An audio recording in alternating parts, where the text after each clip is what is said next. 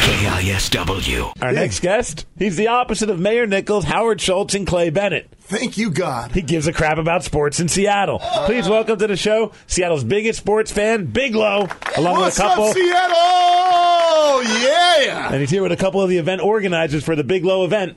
Bryan, also known as HawkFiend, and Chris, also known as Weehawk. Woo! Oh, there you go. And, of course, we've seen HawkFiend and Weehawk many times at the stadium, at Questfield. And really, you know what? I mean, seriously, fine representatives of the 12th men right here as we have Big Low, HawkFiend, and, of course, Weehawk. So am I going to be able to see everybody that I'm talking to? Because people are hiding behind a thing. Here we go. It's just HawkFiend's by the mic, but Weehawk's videotaping this for Spirit of 12th Man. Oh, Yeah, you might have a tough time seeing me. I have lost 116 pounds now. Look at you, dude. Really? 116 pounds? Yeah, I totally lost a chick. It was really... Yeah, you really did. You really did. Awesome. It's weird. I've got a face again, you know. It's like I actually feel my Adam's apple again. I might see it soon. But my goal is to lose another 120 pounds. Whoa! And get up on the little platform that I've got and take advantage and start talking to people about diabetes and how important it is to stay away from sugars and stuff because, you know, I mean, it was killing me. About 2.5, 3 months ago, I ended up in Harborview with some abscesses in my leg that ulcerated. They had to do 2 surgeries in a couple days. I was in ICU for about 4 days. Boy, let me tell you, morphine is fun. But I wouldn't recommend it to kids. No. Talk about, you know, I mean, I was hitting the button and take a train to Happy Town. Woo, woo! Oh, boy. You know, I've never had that happen. You've never had the button? Never had the button. Oh, you don't want the button. No, because that means you're in rough shape. Oh, yeah. Oh, because the pain is that bad. Oh, it's been a wild ride. You know, I'm still walking around with these big old holes in my leg. They have healed a lot. Doctors are really impressed with what's going on with me. I've come down the 116 pounds since December. My blood glucose level was 13.9, which was horrible. What's it supposed to be? They want you between 4 and 6. Oy, oh, boy. Oy, oy, oy. Last week I was told I have hit 5.9. Wow. So I'm, it's a huge victory. I mean, it's really incredible how far I've come along. My attitude towards life has totally changed. I'm just, you know, I'm excited to be alive again with the exception of these Supersonics leaving town. That sucks. That does suck. You know, I mean... Got soccer coming. I've been going to the Storm games, and, you know, it's How tough is it to go to these sporting events and not eat the food? Because I find that, you know what, that is part of my experience. And I did 6 ball games in a row being a big baseball fan, and I was in Anaheim and here in Seattle.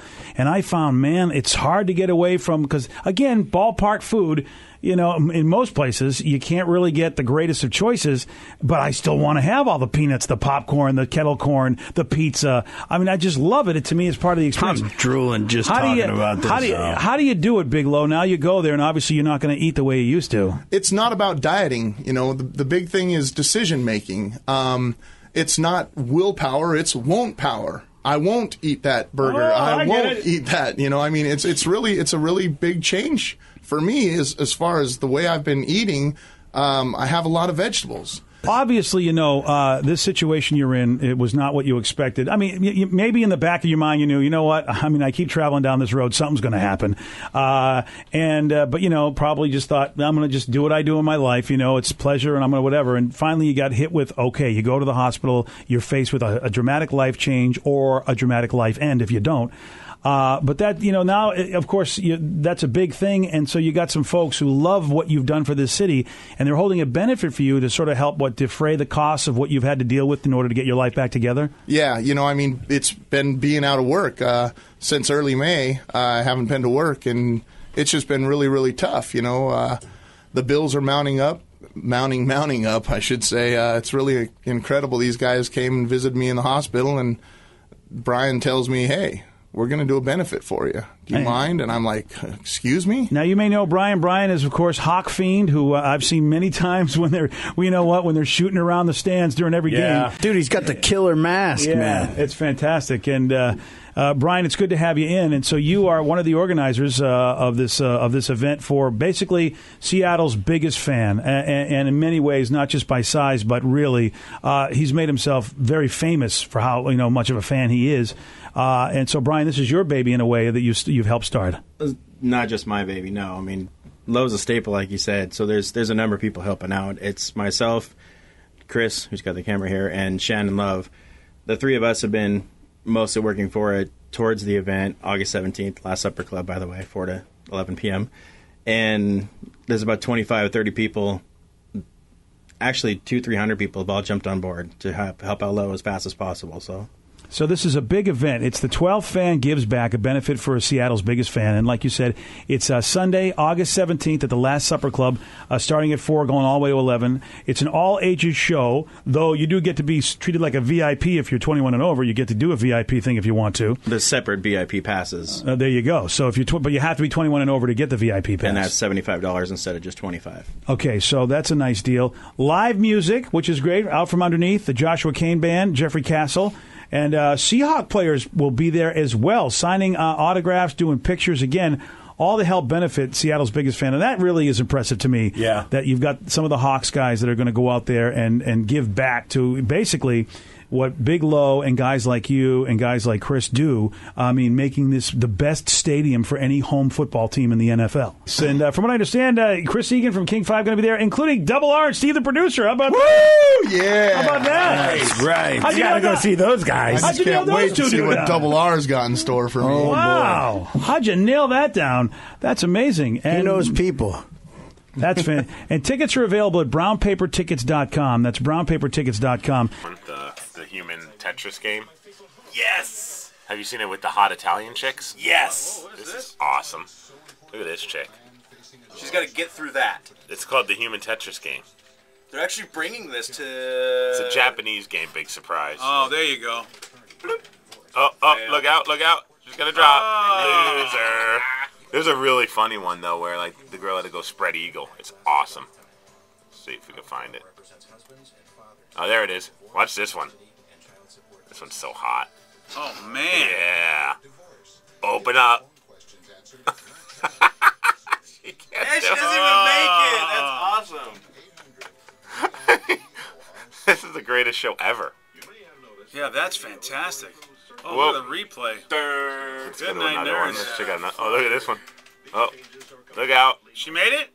Kinda. Does it count if she gets through? As long as you get through, I guess it's all good. Look at that. Oh, wow. I thought you'd have to get through the way you have to get through. Fucked up in that thing, too. If you get hung up, you can really snap something. All right, here we go. Here's another one. I don't know what's going to happen. Oh, she is hot. Wow, I love this. They do put them in Oh, bikinis. yeah. Oh, wow. The flying V. Oh, wow. Here we go. Come bring it. Oh, yeah. You got it. You got it. Whoa, What are you doing? What are you doing? Oh, yeah. Nice. She made it. That's a great show. That's a good show. Look out. He's on him. Look at this. Oh, he's just like Mr. He's like Mr. Sandman. Oh, yeah. He's He's got a whole different... Look at him. That's how Mr. Sandman used to fight in the arcade. With the uppercuts? Yep, just like that. Uppercut. But then he does something different. Dude, this guy's rocking Tyson. Yeah, because you can only get 2 shots. 1, 2, then you can't let him hit you. 1, 2, then you duck. 1, 2. You got hit on that one. Yeah, 1, 2. You can only. There he is. And there he's down. Yeah, but he'll get back up. Yeah, that's all you could do with Mr. Sandman, too, man. You couldn't do more than 2 punches. It was a left hook, right hook, and then you had to get ready for a dodge. 4 or 5. Whoa, he's down. Is he getting up? Oh, at an 8 count. Oh, here we go. Oh, he'll have lots of life for waiting. Yeah, 1, 2, that's it. 1, 2, that's it. 1. Oh, then he goes for a body blow. There you go. You just have to. 1. That's all you get. Battle. You just get 1 when he does the body blows. That's all you get. 1.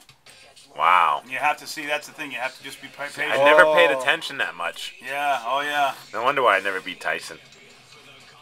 4, 5. Oh, he's getting up. Oh, he got up quick, so his life won't go that far. Hurry up. Hurry up. Get him. 1, Oh. That's it. 1. He's got to start throwing some uppercuts so you can get 2 shots in. But you got to be patient. Pressure's on. There he goes. Oh, there he. It's just he's just doing the 1 shot. Seconds. He's done. He beat Tyson. Is that it? He beat Tyson. TKO? He's a winner. He beat Mike Tyson. He never got touched. I'll F him till he let me.